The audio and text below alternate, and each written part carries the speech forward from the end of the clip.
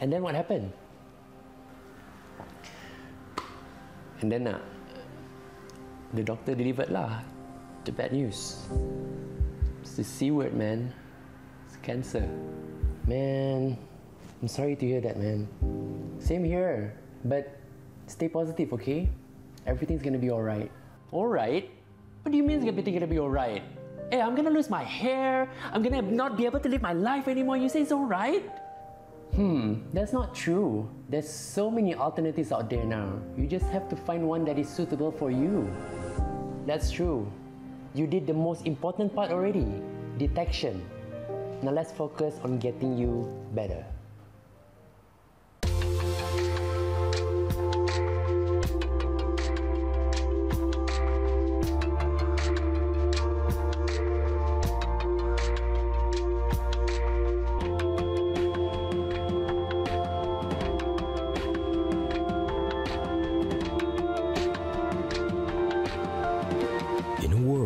Filled with illness and disease, Arif is on a quest for informed health. Presenting My Health, My Choice. One host, 27 experts.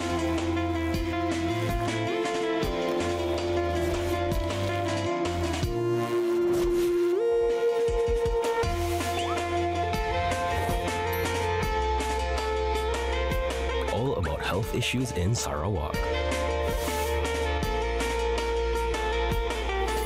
How am I supposed to know all this? How dare you say like that to an older lady? You simok lah. You okay? Hey. Lomba bis.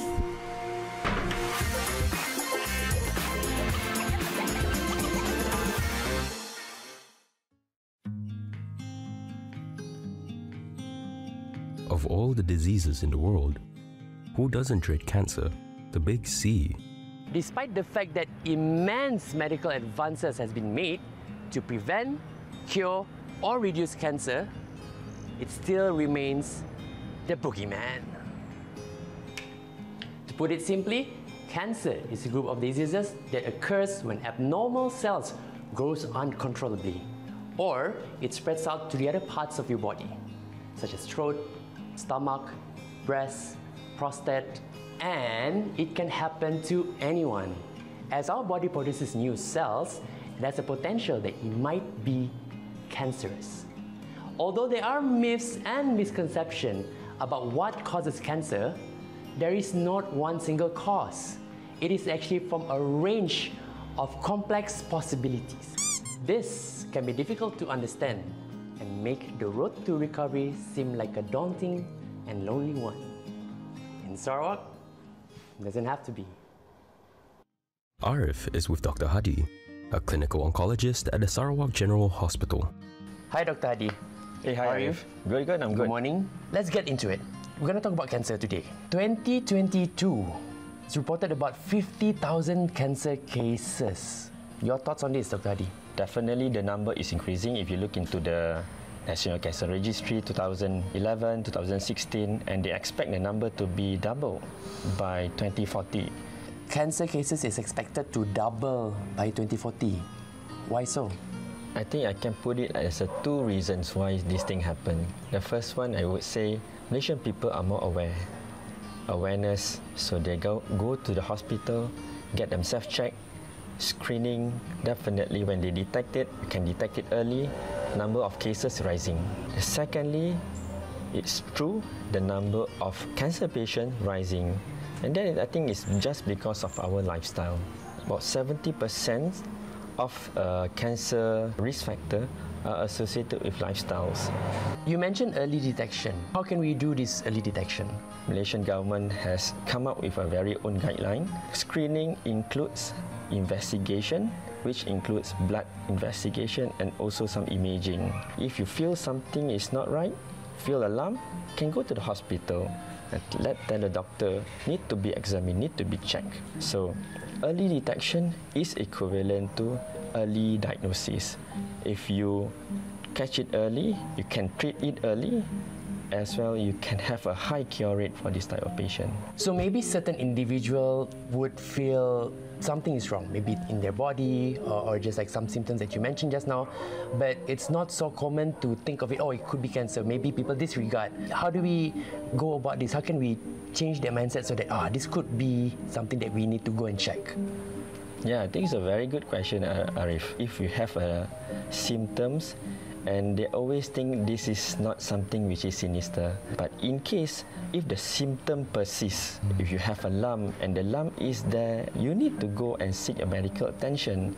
You cannot be sitting on the lump for quite some time, even though the lump is painless. And this is what cancer is all about. If we go into risk factor, there is no one single risk factor that we can blame that cause cancer. I always said this is a multifactorial. Multifactorial, it could be genetic factor and it also could be from environmental factor. Speaking of, you mentioned family genetics, right? So, to be honest, my grandma was diagnosed with stomach cancer. So, am I dalam kategori golongan high risk? That one is not belong to the high risk yet, Arif. High risk, it can be immediate family members, which is the first degree relatives, which is your father, your mom, and also your siblings.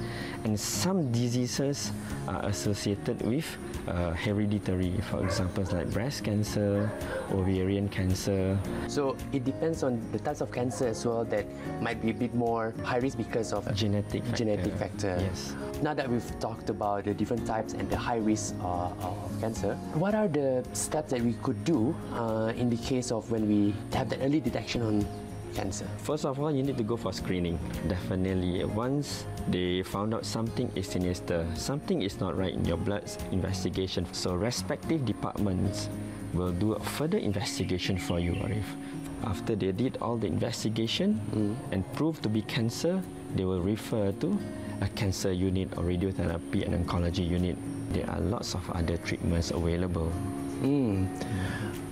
You mentioned a lot of treatments available. Could you share with us what kind of treatments are available out there?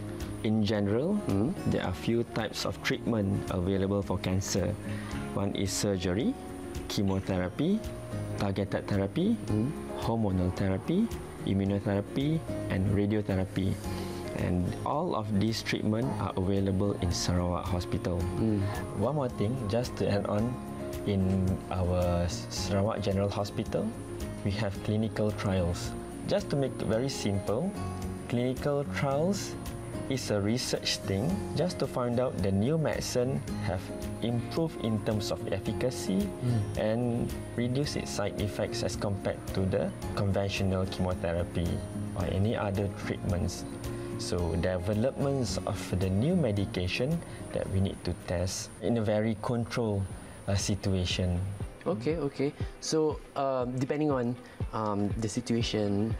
Depending on the situation, it depends on the types of cancer, depending on the stage of the cancer. Once you detect early, sometimes you do not need a further treatment rather than just a surgery. Talking about its price and accessibility, is it expensive and is it accessible to the public? For the treatment I mentioned earlier, most of them are available in government hospitals.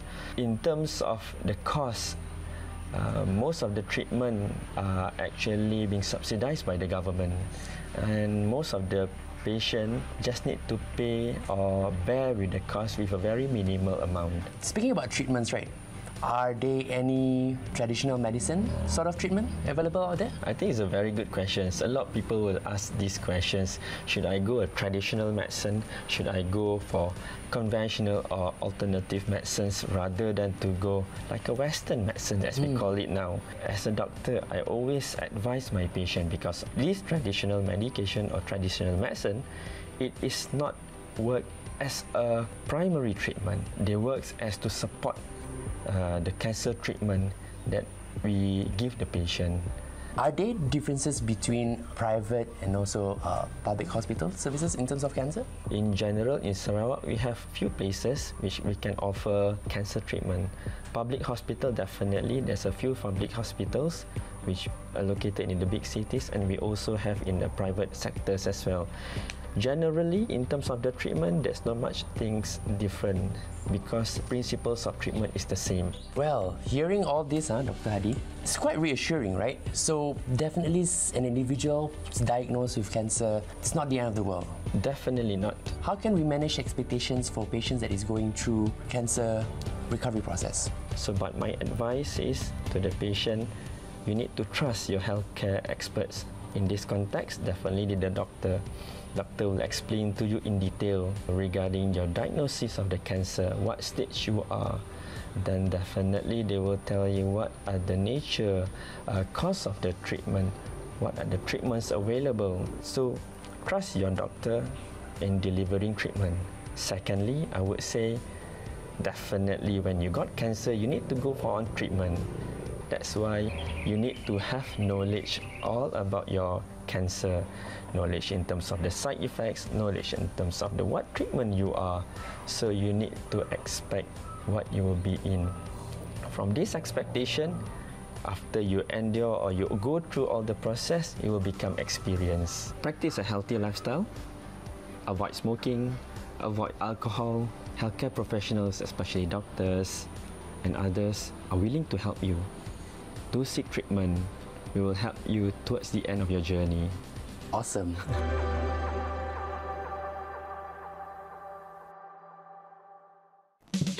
My health, my choice. Your health, your choice.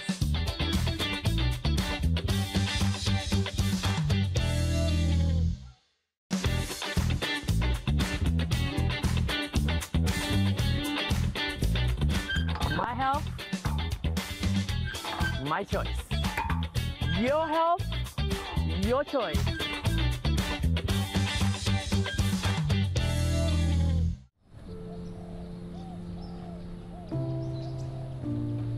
Arif meets Father Larry Tan, SJ, a cancer survivor who's using his experience of dancing with cancer to support other cancer patients. Hi, Father Larry. Hi, Good afternoon. same to you. We're going to talk a bit about the topic on cancer. Understand that you have gone through the experience yourself. Yes, 4th stage prostate cancer. And the good news is, it's only limited to the pelvic area. Because at my age there, all I need to do was to take hormonal jabs. And then the other one is radiotherapy. So these two treatment protocol was given to me. Besides medical treatment, what were some of the things that you seek, that you were trying to find comfort in as well? First of all, you have to look at a very holistic lifestyle change. Talking about radical lifestyle change, it involves environmental, then you have the relational, then you have the mental, you have the emotional, you have the physical, you have nutritional. As you know, the modern diet, we have fast food, ultra-processed food, contribute a lot of the sickness. I am guilty of that a bit. But please explain more about your diet, your new diet. My diet basically is plant-based. Take very little meat. The oat groats, not the processed food, is original whole grain. The oil that I take is basically extra virgin olive oil, extra virgin coconut oil, these two oil. And my food is basically so plain, there's no additives. Please share with us a bit on the environmental side of things. My cancer was driven more by what you call the heavy metal toxins. Don't ever think that you do not have heavy metal toxins in your body. Don't you ever think that? We all do? We all do, whether it is at the degree or more or less. So talking about the food chain is one of it. The water, the air, and so forth. We breathe. We are being bombarded with electromagnetic radiation. And this is where, from my own research and so forth, walk barefoot on the ground. Grass. Even on the beach, you walk barefoot on the sand. For a simple reason, you are getting your whole body being recharged by negative electrons. Because our body is too equally positive charge by all this radiation and so forth. We're connecting back with nature, and that's where the healing takes place as well. Right. So how do patients diagnosed with cancer, how do they have that healthy mind and spirit? Very good question. As I said, first of all, you have to look at a very holistic lifestyle change. Yeah. And in order to do this, so food, you cannot run away. Exercise, you cannot run away. Water, you cannot run away. Sleep, you cannot run away. And then, of course, a very positive attitude. Keep yourself motivated. Actually, I don't like the word using fighting or fighting cancer. I use my favorite is dancing with cancer. Dancing with cancer? Yeah. Cha-cha with cancer. Yeah. Because when you have an image of dance, joy. Positive attitude. Cancer is not a death sentence. Even when you seemingly have no hope, seemingly cancer has ravaged your body and so forth, there's still hope. And stress-free life is very important as well. So basically how to handle emotions. Because when we are in negative emotions, we are feeding ourselves, our body, with a lot of negative energy. I'm feeding my body with more positive energy, and therefore it only helps to build up my immune system. And it's crucial at this time of life where I am facing what they call life-threatening sickness. Family support is crucial. And also friends. Just want to know a bit on the community aspect of it. I find this cancer subgroup very fulfilling. Why? Because they give hope to people. Right.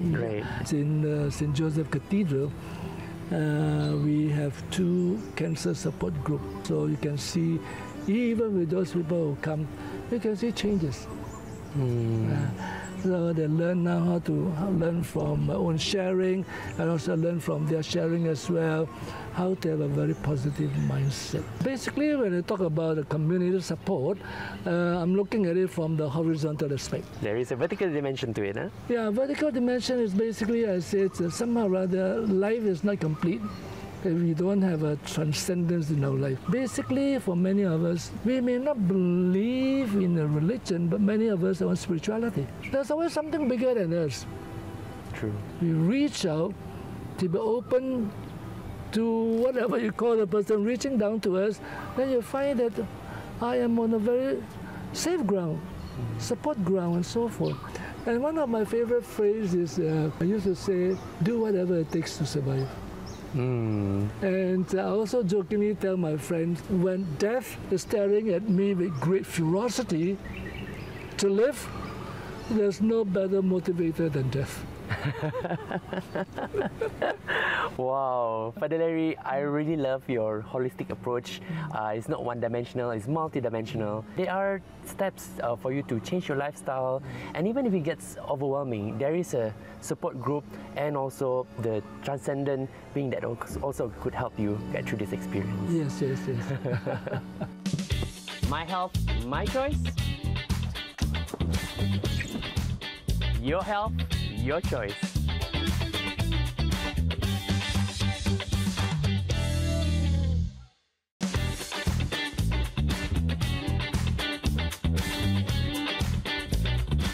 My health, my choice. Your health, your choice.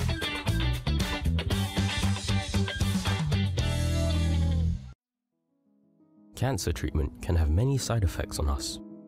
And they vary from person to person, even if they're receiving the same kind of cancer treatment. We can support our bodies during cancer recovery with proper nutrition and exercise.